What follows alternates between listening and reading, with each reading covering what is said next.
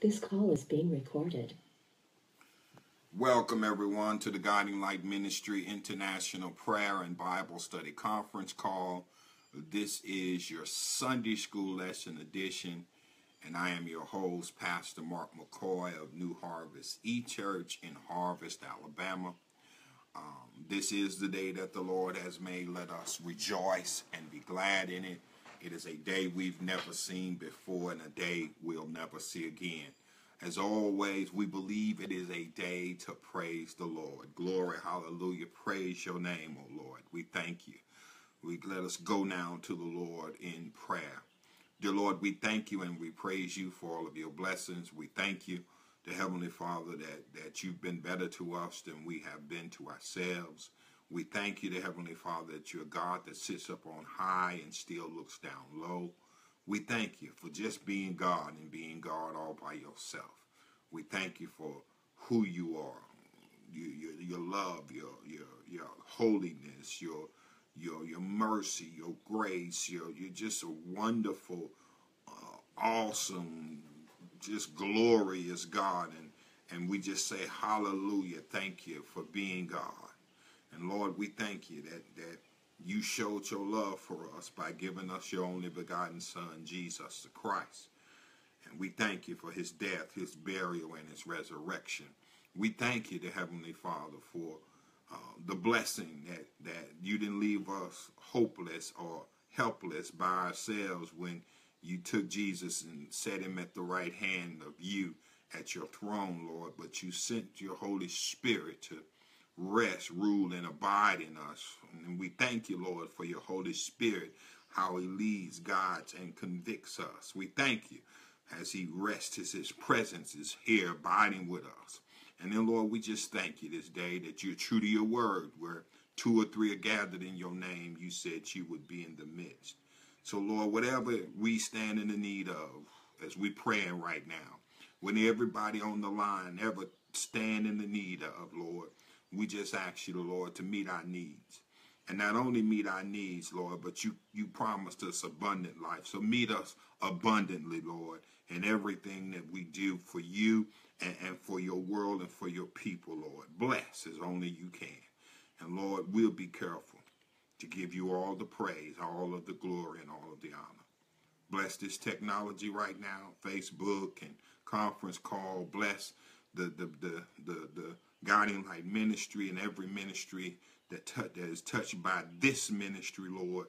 Just have your way. In Jesus' name we pray. Amen. Amen.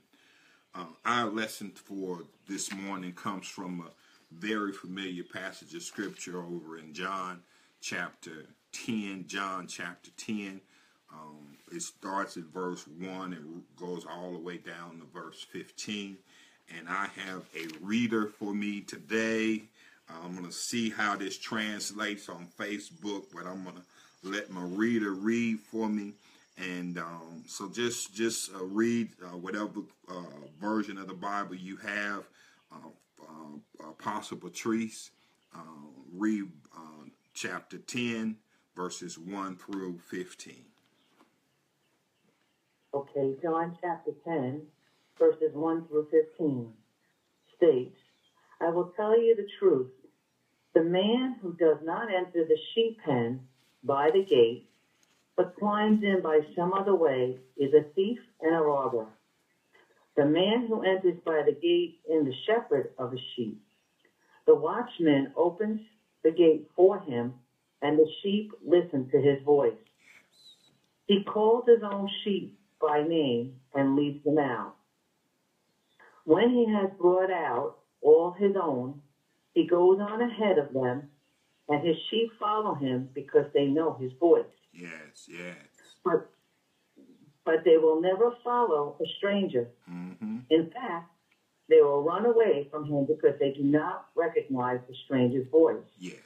Mm-hmm. Jesus used this figure of speech, but they did not understand what he was telling them. Therefore, Jesus said again, I tell you the truth. Yes. I am the gate. Yes. For the sheep. All who ever came before me were thieves and robbers, but the sheep did not listen to them. I am the gate. Whoever enters through me will be saved. He will come in and go out and find pasture. Verse 10. The thief comes only to steal, kill, and destroy. Have mercy. I have come that they may have life and have it to the full. Yes, yes, yes. Keep reading. I am the good shepherd. Mm-hmm. The good shepherd lays down his life for the sheep. Yes. The hired hand is not the shepherd who owns the sheep. Mm-hmm. So when he sees the wolf coming, he abandons the sheep and runs away. Then the wolf attacks the flock and scatters. Mm-hmm. The man runs away because he is a hired hand and cares nothing for the sheep. Mercy, mercy. I am the good shepherd. Yes. I know my sheep, and my sheep know me. Mm-hmm. Just as the Father knows me, and I know the Father, and I lay down my life for the sheep. Amen, amen. Thank you so much, Apostle Patrice.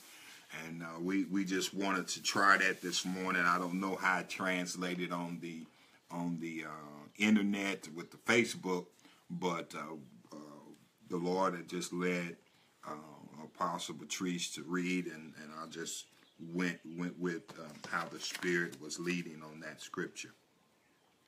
This passage of scripture, we have several titles we could place upon it. The protecting love. I'm dealing with God's preserving love, or we could just deal with our good shepherd's love. It just so many different titles you can place on this. But the outline that we're going to look at today, we're going to deal with the gatekeeper and the good shepherd, just to have some G's. The gatekeeper and the good shepherd.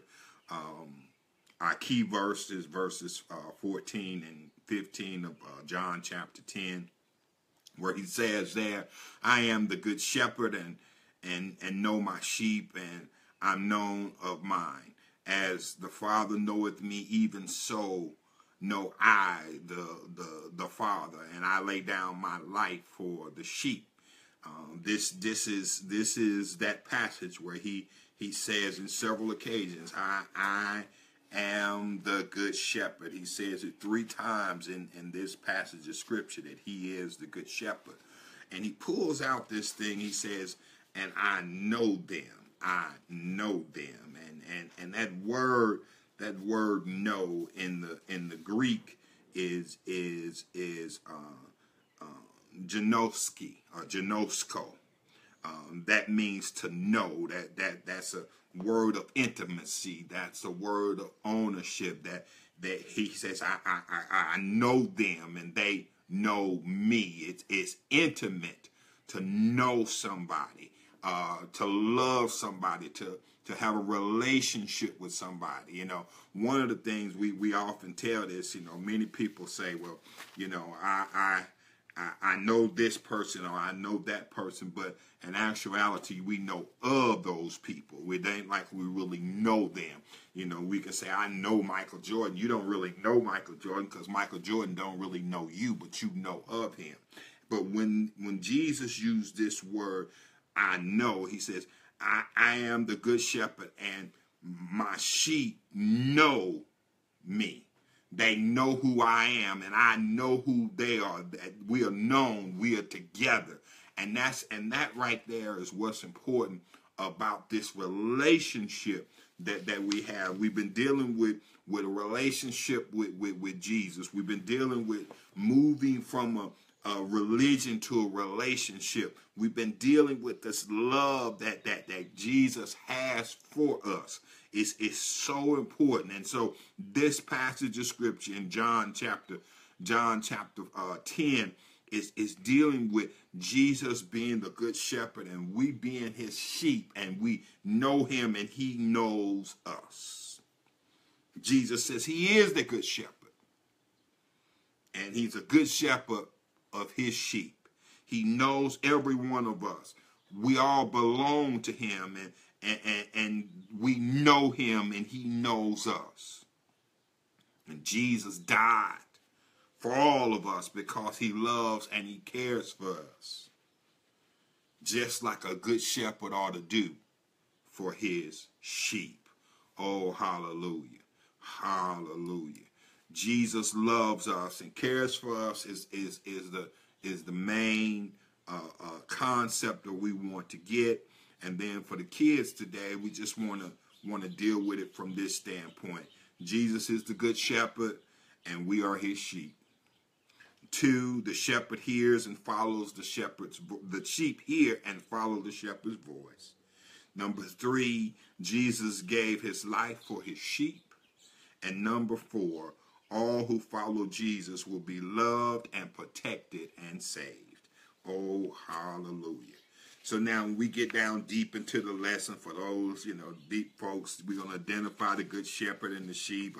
I know I'm going to talk about the thieves and the wolves and the hirelings also, and deal with this metaphor of Jesus saying he is the gate and the door. And then we're going to deal with it from the standpoint that when we get through with this lesson, we're going to be purposeful in listening to the true shepherd and following him. Amen. That's what we want to walk away with this daily application. So let's look at the text. Let's look at the text versus the first verse. The first part of the text, we're going to deal with this gatekeeper, and this is an interesting thing.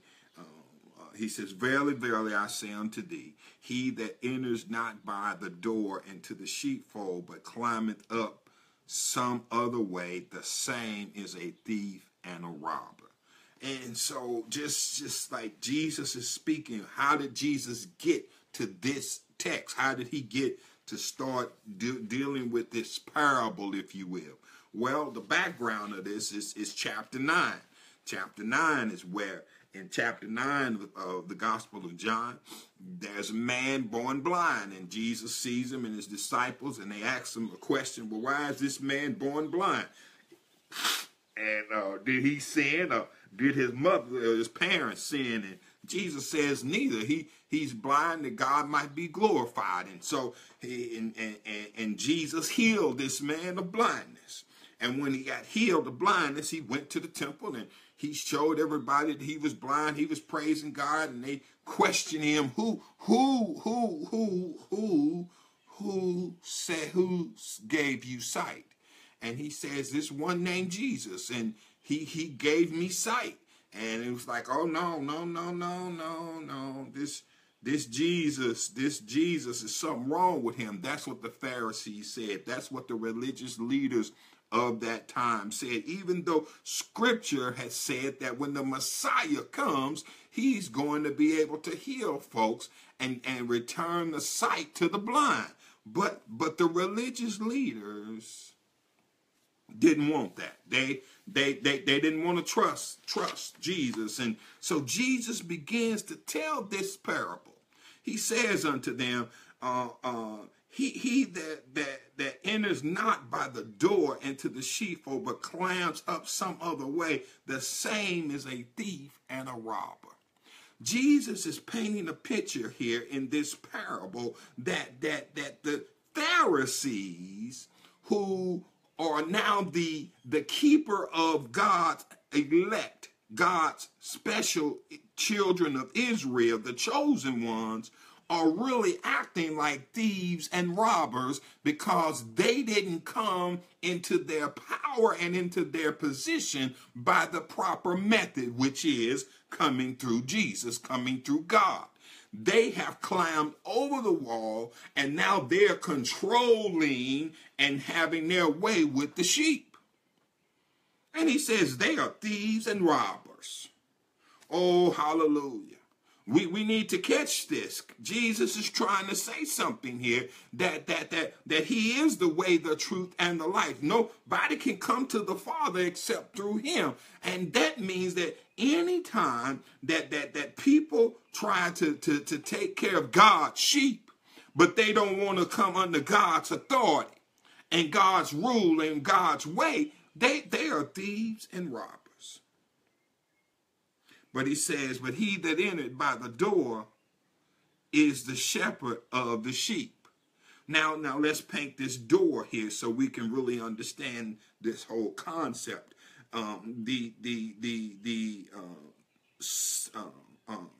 Shepherds would gather all of their sheep either in a cave, or they would put them in some kind of fold, if you will, where they would surround them on all sides with something like some wire, not wire, but bushes or something like that, or a mountain or a cave, so that they'll be protected through the night, that they won't stray or go away. And then the shepherd would have an entrance that he would lay his body across. And when he laid his body across this entrance, no sheep could come in or come out unless they went past him. No other shepherds could come in or come out unless they went past him. And if they didn't come that way, they were climbing over the wall, which meant that they were like thieves and robbers.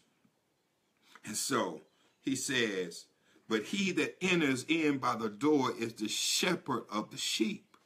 To him the portal opens, and the shepherd hear his voice, and he calls his own sheep by name and leadeth them out. Many times there were multiple shepherds in this fold watching over the sheep overnight. And so the shepherds would come out one by one, and they would have a little call for their sheep. I don't know what kind of, call they had, but the sheep knew their shepherd's call. We need to hear that. They had a relationship with him, and they knew his voice. Let me say that one more time. The sheep and the shepherd had a relationship, and they knew each other's voice. That's because they didn't spend time together. They have an intimate relationship with one another. They have talked with one another. They have ate with one another. They have sat with one another. They have been asleep with one. They have a relationship that they knew their shepherd. And so here it was, when they get ready to come out of the fold, shepherds would go. One shepherd would go to the east, another shepherd would go to the west, another would go to the north or the south or whatever. And then they would call their sheep. Baa, baa, baa, baa, baa, baa, whatever they said, baa, baa, baa, baa. And the sheep would come out, and they would automatically go where their shepherd was. So Jesus is painting this parable, and he's saying something to the Pharisees. The reason people aren't following you, the reason you got to be so hardcore on folks and have all these rules and regulations and beating these folks down and trying to use, instead of having a what they call a shepherd to sheep kind of mentality where the shepherd goes and the sheep follows, y'all walking around having a shepherd dog mentality where you got to send out the dogs to tell the sheep which way to go and how to go. And we have to be careful about that.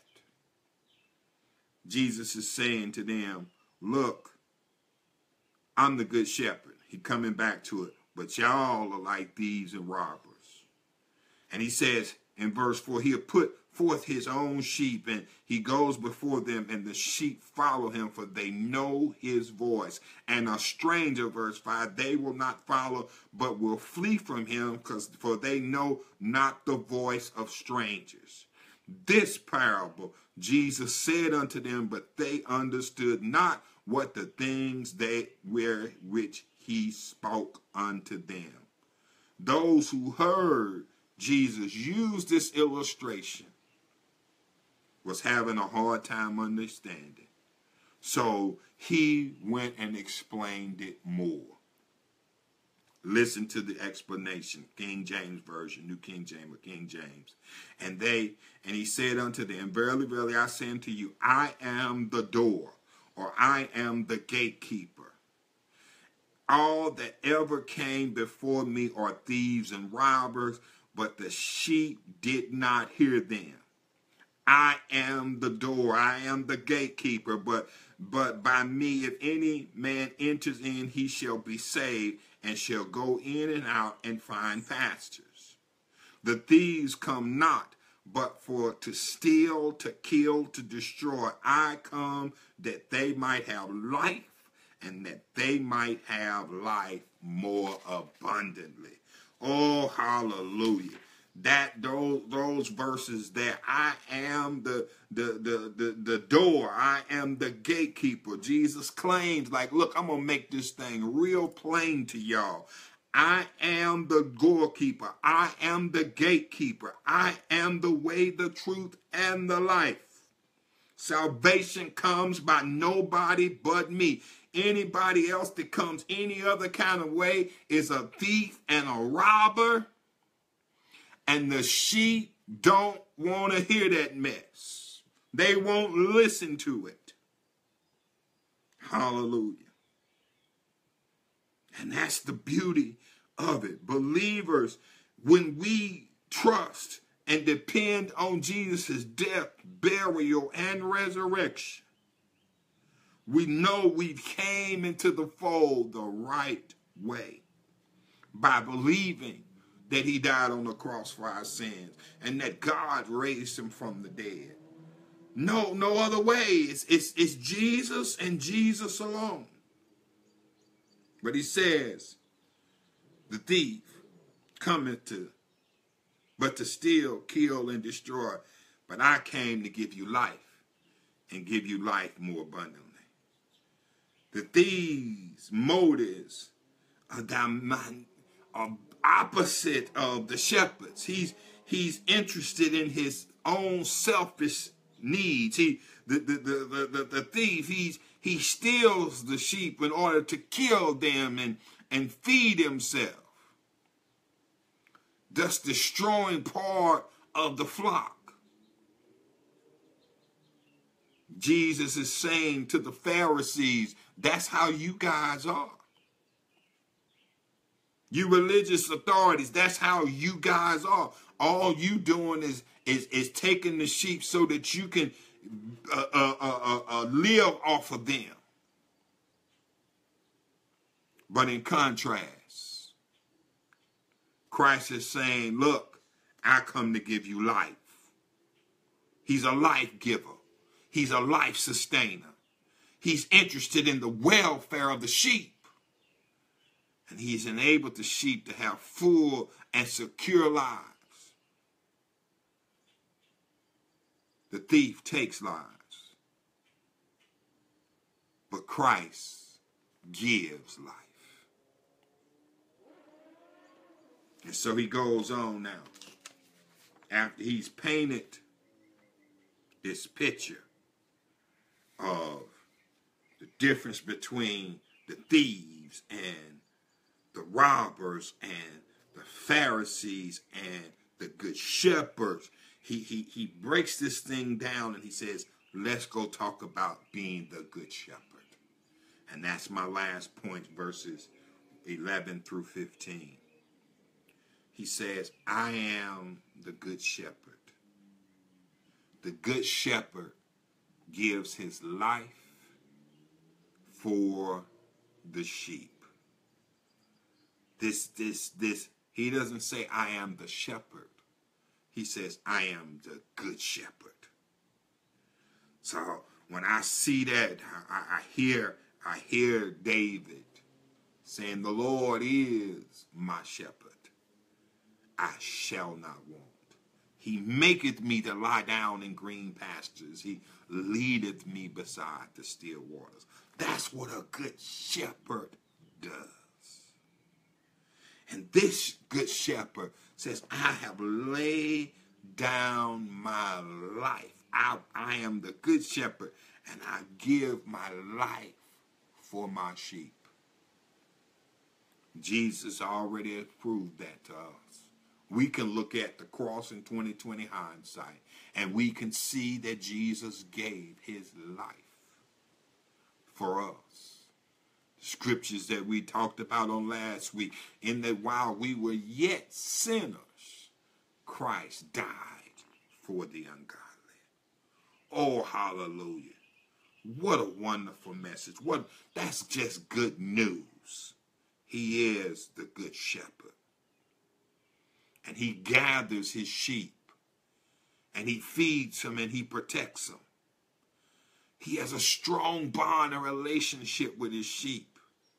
He protects us against all of the wiles that could possibly come at us. Wild beasts, lions, jackals, and wolves, and bears. All of that stuff that are coming. Jesus is there. And we could even say like David did, yea, though I walk through the valley of the shadow of death, I will fear no evil, for thou art with me. Thy rod and thy staff, they comfort me. David gave us a wonderful example of what a good shepherd really does. We know when we read about David as he was getting ready to fight the big giant Goliath, he let us know, look, I'm already, as a good shepherd, I've learned how to fight bears. I've learned how to fight lions off and keep them away from the sheep. And then he says to Goliath, you uncircumcised Philistine, I know I can defeat you because I got God on my side. The good shepherd knows that he can win the battle. Oh, hallelujah. But he says something in verse 12.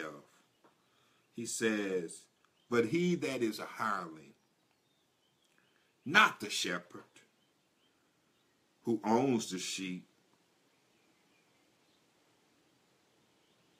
not seeing the wolves coming, leaveth the sheep and flee, that the wolf catches them and scatters the sheep. Hirelings, people who are just watching over the sheep because it's good money. Hired hands. He says, they don't own the sheep. They don't care for the sheep. They just there because they good servants.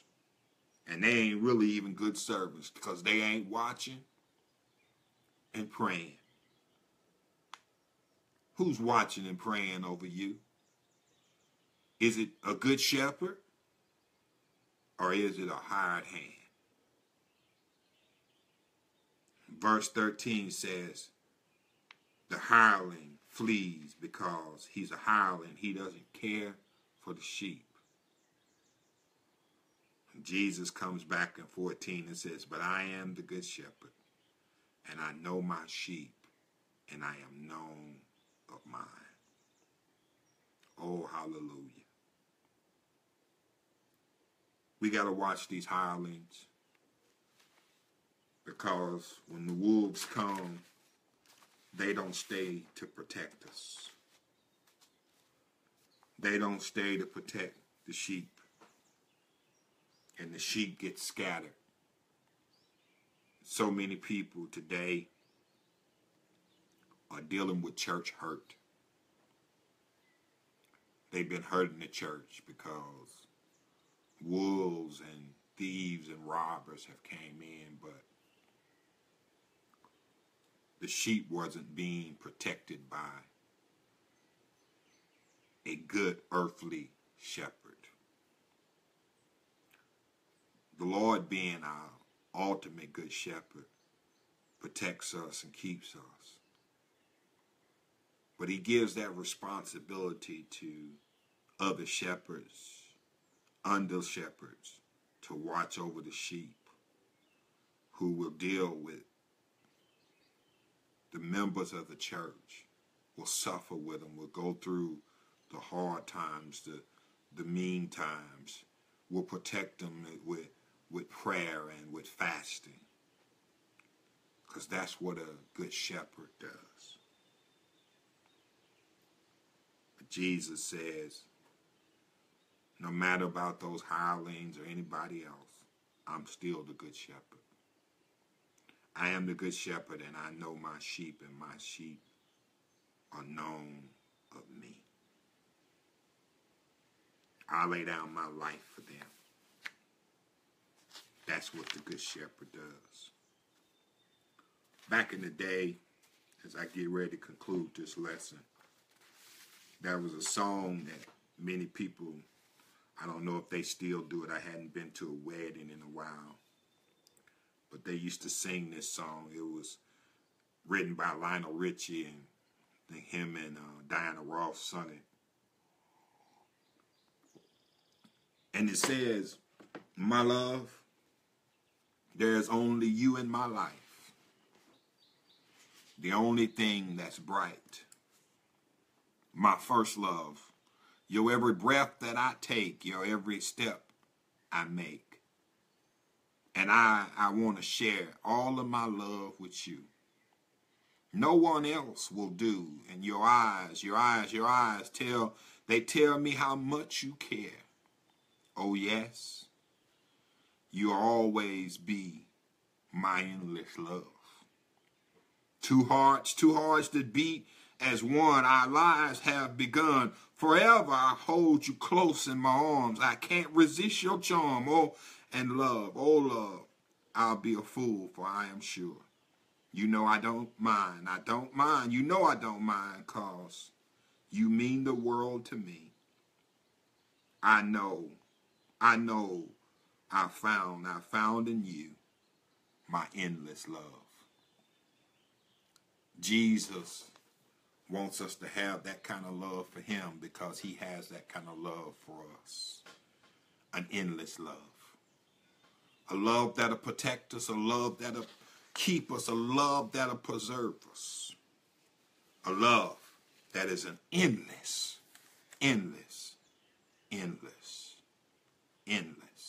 love. Hallelujah. You want that kind of love. I encourage you to give your life to Jesus. In this lesson, we want to have you understand that Jesus is the true shepherd. And he wants us to follow him. And he wants to have a personal relationship with you. Let us pray the prayer of salvation. Dear Heavenly Father, we come right now confessing that we believe with our heart and our minds and our spirit that Jesus died on the cross for our sins and that you raised him from the dead. We ask you, Lord, to forgive us of our sins and come into our heart. Be our good shepherd. That we might have an endless love relationship with you from this day forward. Thank you, Lord, for dying. Thank you, Lord, for saving our soul. Thank you, Lord, for forgiving us of our sins. In Jesus' name we pray. Amen and amen. If you prayed that prayer this morning, I believe you are truly saved. And now you can have life, and life more abundantly in Christ Jesus. Facebook, you be blessed. We're going to go on our conference call and have a discussion here. So if you want to join us in the conference call, the number is 910-218-0531. Again, 910-218-0531.